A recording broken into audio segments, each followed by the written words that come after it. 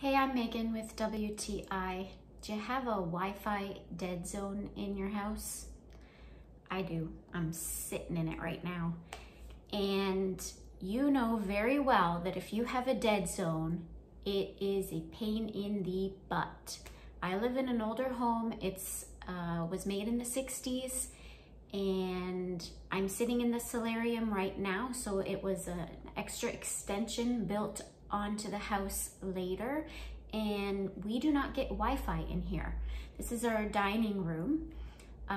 Since we bought this Wi-Fi extender, oh, it is stellar, let me tell you. Even to the point that now I get Wi-Fi at the back of my backyard on my pool deck, which is pretty sweet. My husband works in IT. He did his research. This is the one he chose, and we're very happy with this purchase. It works. So if you have a Wi-Fi dead zone in your home, you need a Wi-Fi extender, and I recommend this one by TP-Link. You won't regret it. We haven't regretted it, and that's my point of view.